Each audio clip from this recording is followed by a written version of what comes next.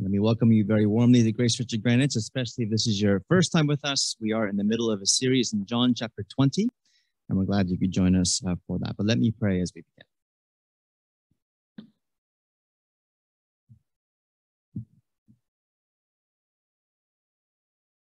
Father, help me to teach only what you would say. Help me to be faithful to your word. Please speak to us by your Spirit, and please give us ears to hear. And we ask this in Jesus' name. Amen. What is Jesus doing now? 2,000 years ago, that would have been an easy question to answer. He was stomping around Galilee and Judea, declaring war on sickness and evil and death. And if you were there, you could have seen it with your own eyes. You could have watched Jesus heal the sick and feed the hungry and raise people from the dead. You could also have heard him speak. He was able to turn a life around with a single conversation, and he could silence his enemies with the word. Pretty much every time Jesus spoke, it ended with a mic drop. But that was 2,000 years ago. So what is Jesus doing now? If we don't have a clear answer to that question, we may think he's doing nothing. How many times have we prayed to God and it seemed like the only answer we got was silence? Is Jesus really there? Is he listening? And does he do anything for his people? And if you're here looking into Christianity, this may be one of the reasons you're a skeptic. It doesn't look like Jesus is here. And if he is out there somewhere, then why doesn't he make himself clearer? Our text today is designed to answer that question. What is Jesus doing now? And our key verse is verse 21. So have a look with me there. And Jesus says, "Peace be with you. As the Father has sent me, even so I am sending you." And that's the answer to our question. The one who was sent by the Father is now sending his people. That's what he's doing today. And notice that what he's doing today is closely linked to what he did 2,000 years ago. As the Father has sent me. That's Jesus 2,000 years ago, declaring war on sin and evil and death. As the Father has sent me, even so I am sending you. So according to Jesus, all the excitement of the Gospels is not limited to the Gospels. And that may be hard to believe, but that's what Jesus says here. He is still at work today. He is doing the same kind of work, and he is doing it through his people. So if you want to see Jesus at work, Jesus would say, "Look at the people I am sending. As the Father has sent me, even so I am sending you." And he is sending his people into the world for the very same purpose that his Father sent him to the world. So let's start by looking at the one who was sent by the Father, and that's point 1 on your outlines. Now, it's worth saying this text is a little weird, especially for our secular minds. There are things happening here that we simply don't understand. So, for example, have a look with me at verse 19. On the evening of that day, that is Easter Sunday, the first day of the week, the doors being locked where the disciples were for fear of the Jews, Jesus came and stood among them. So the risen Jesus, who has a physical body, is somehow able to appear in a locked room. And I don't think he went through the door. This is weird. It breaks all the laws of physics. It defies normal human experience. And the secular mind, that is the modern Western mind, it's very dismissive of things that don't fit in our box. And this is one of them. A man coming back from the dead is bad enough, but now he is walking through walls. And there are one of two ways you can respond to something like this. Either you dismiss it because it doesn't fit in your box, or maybe you admit that your box is too small. And we do this all the time whenever we come across new evidence. Either we adjust the size of our box or we refuse to believe what we're seeing. And one of those approaches is rational and the other is closed-minded. Jesus wants us to consider the evidence. John. Jesus was laid in the tomb, and the same tomb was empty 36 hours later. And the disciples are hiding in a locked room, locks that were designed to keep people out. Literally, they're hiding in a box. But here's Jesus making a mockery of their box. These are the facts that John wants us to consider. And it seems strange to dismiss them just because they don't fit in our box. Jesus consistently exposes the limits of our understanding. He defies normal human experience, and he has a perfectly logical explanation for all of it. He is not of this world. His Father sent him into this world, and that means he came from outside. There's something out there beyond the universe we see, beyond the limits of human understanding. There's a power that is above us, and Jesus came to show us what that is. Now, according to the secular mind, if we cannot see it or understand it, then it doesn't exist. This world is limited to what we can see and comprehend. Man is the measure of all things. But I hope you can see that's a closed-minded way of looking at the world. How many times have human beings been wrong about what is possible? In the last 100 years alone, people thought cars were a fad, that TVs would fail, that the iPhone would flop, and that remote shopping would never work. We'll tell that to Jeff Bezos, the second richest man in the world. Well, I think he dropped the third on Friday, but the point holds.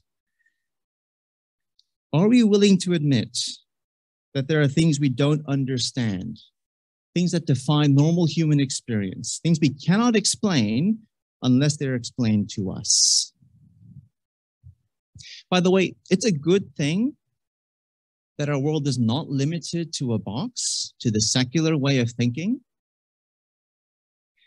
If you're a refugee in Ukraine and you've lost your husband or your father or your son to the war, the last thing you want to hear is that we are limited to a box, that we're born in a box, that we live in a box, and then we die in a box, and there's nothing outside that box. That's a secular way of thinking. But that is not what Jesus says here.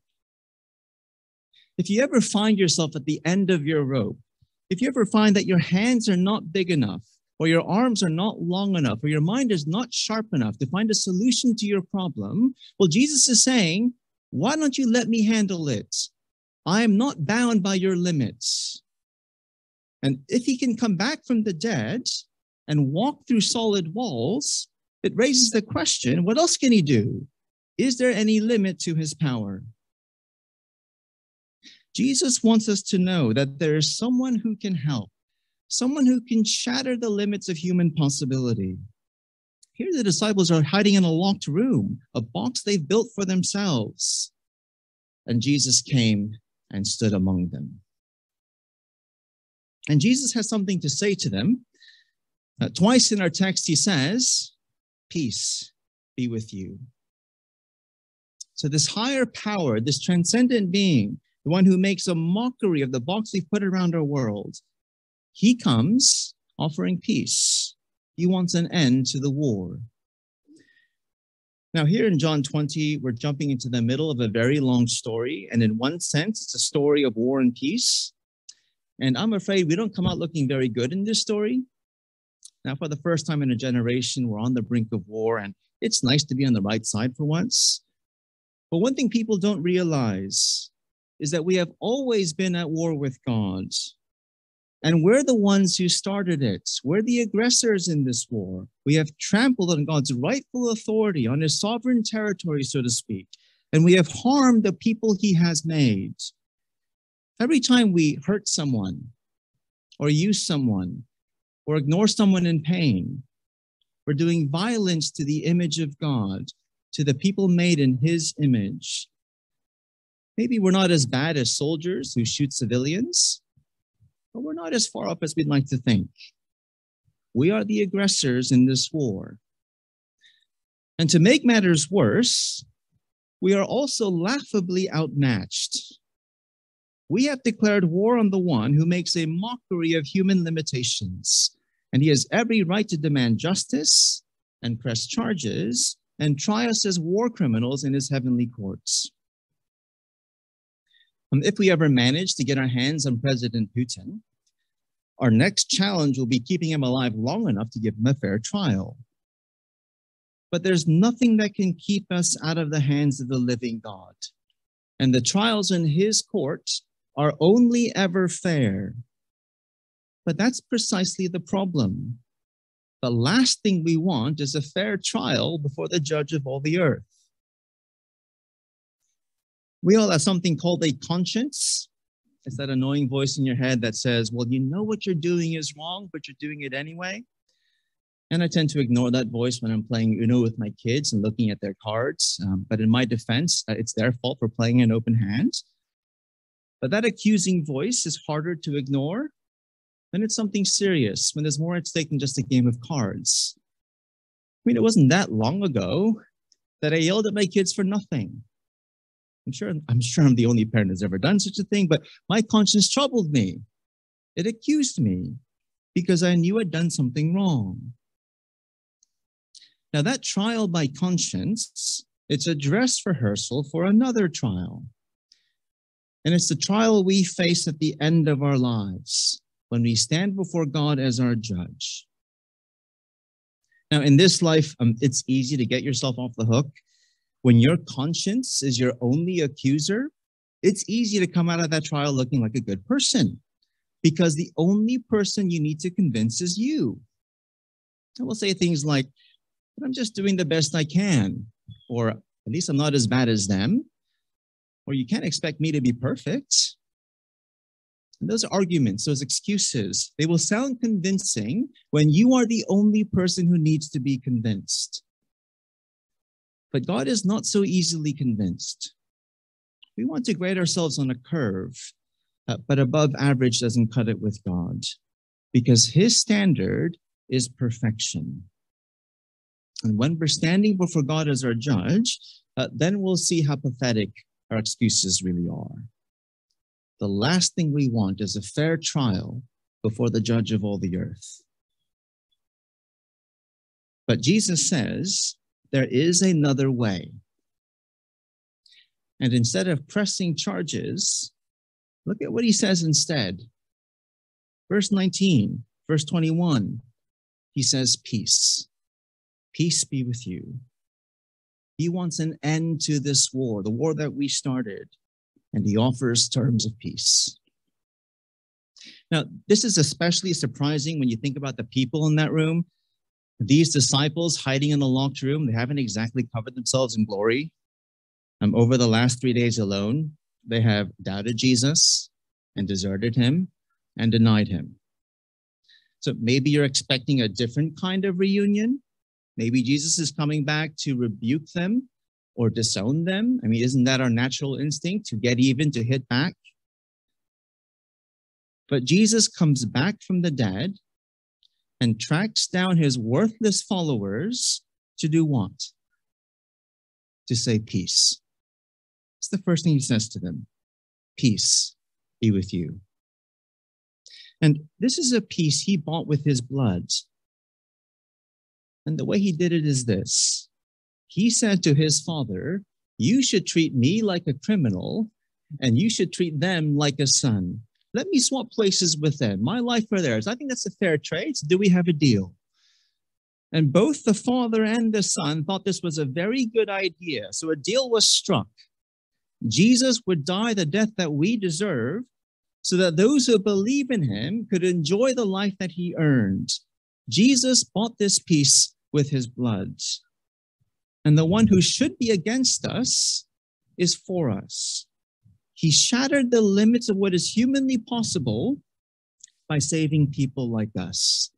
And he says, peace be with you. And that brings us to our key verse, verse 21. As the Father has sent me, even so I am sending you. So Jesus sends his people into the world for the very same purpose that his Father sent him to the world. we have the same mission as Jesus.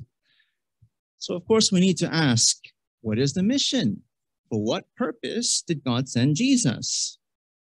Now, it's worth saying that word mission, it can be stretched to mean just about anything. Everyone likes to claim they're on mission. It makes whatever you're doing sound important. It authorizes your work as the very work of God.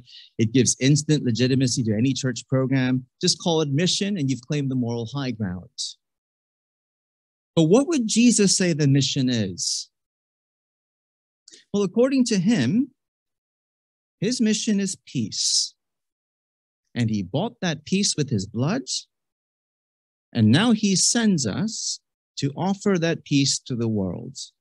As the Father has sent me, even so I am sending you. And then verse 22, he promises to give us the Holy Spirit. When Jesus breathes on the disciples, he's anticipating the day of Pentecost. He's looking forward to the day when he pours out his Spirit on the people. It's almost an acted parable as he looks forward to Pentecost. And then verse 23, he empowers us by his Spirit to speak with his authority, to speak the very words of Jesus. And that's clear from the rest of John's gospel. The Spirit Jesus sends is the Spirit of truth. And he speaks with Jesus's authority, and he empowers us to speak the words of Jesus. And that's how we offer peace to the world. We speak the words of Jesus. We offer his terms of peace because we are sent by the one who bought that peace with his blood.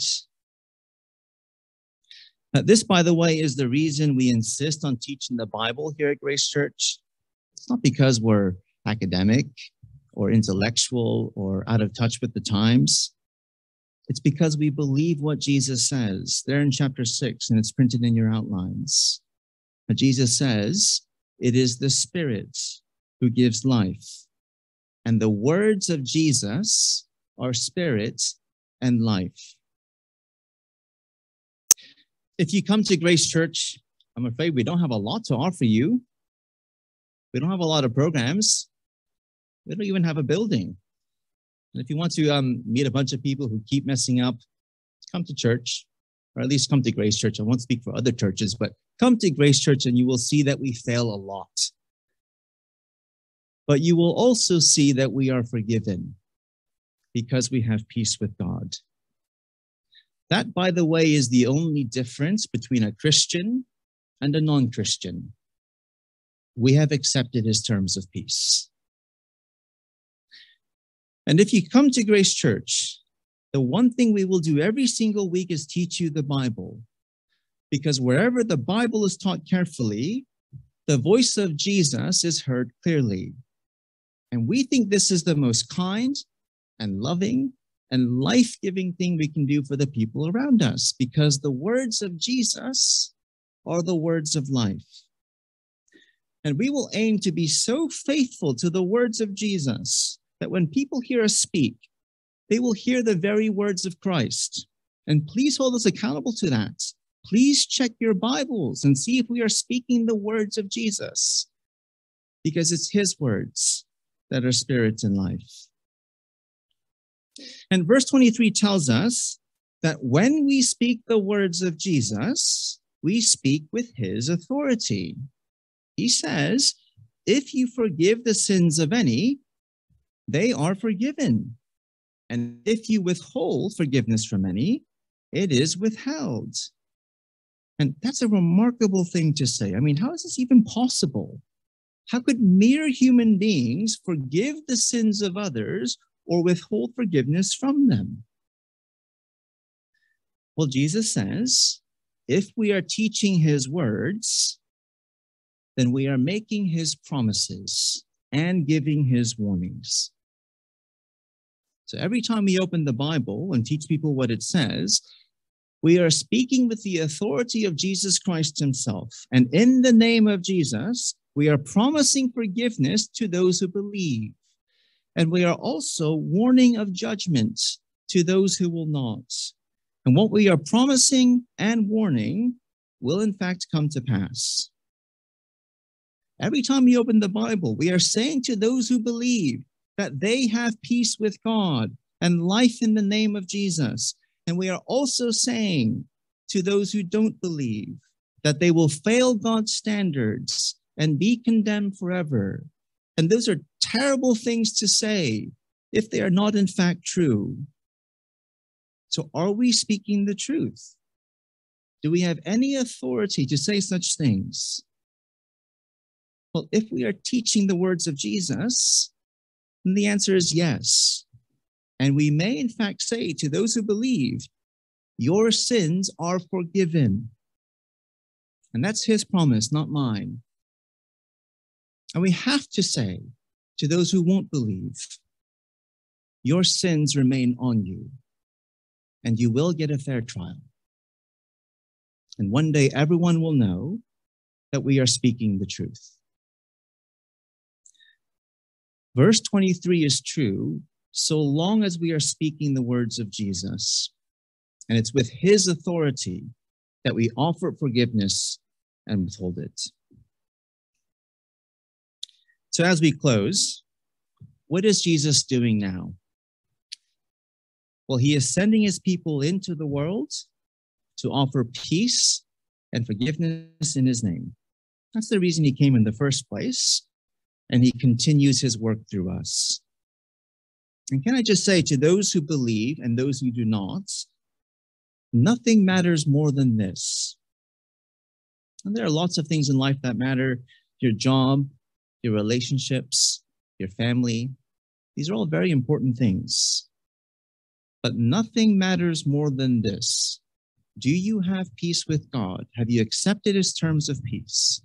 Have you believed in Jesus and received forgiveness in his name? And if you have, if you're a Christian, then you already have the thing that matters most. You are rich. Maybe you don't have a penny to your name, but you're still rich because you have peace with God. So what does this mean on Monday morning when you walk into school or show up to work? Well, whatever happens to you that day, you've already won. You've got the best thing in the world. You have peace with God. Now, don't get proud about it. You didn't earn it or deserve it. Jesus gave it to you as a gift. He bought it for you with his blood, but you still have it. And no matter what happens to you, you can't lose it. You're untouchable. You're made of Teflon or titanium. At the end of the day, there's nothing they can do to you that will stick. They could fire you and you would still be rich because you have peace with God. And you also get to represent the King. You're an ambassador for his kingdom. Wherever you go, you're on mission. Jesus has sent you to offer his terms of peace. So be kind, be godly, be a Christian, and be ready to give an answer for the hope that is in you. And pray. Pray that the Lord will open a door so that you can share his words of life. Wherever you go, you're on mission. And that means you have a purpose. You have something to live for. And if it ever comes to it, something to die for. Because Jesus has sent you to offer his terms of peace. One day we will all stand before the judgment seat of God, and there are no secrets on that day. All your thoughts and words and actions will be written down in a book. And one of two things will happen. Either God will close the book and welcome you into his presence, or the book will stay open and you will get a fair trial. And on that day, all of us will see that nothing matters more than this. Have you been forgiven? Do you have peace with God through our Lord Jesus Christ? As the Father has sent me, even so, I am sending you. Jesus came so that our sins might be forgiven. And here we are now, offering forgiveness in his name. Let me close in a short prayer.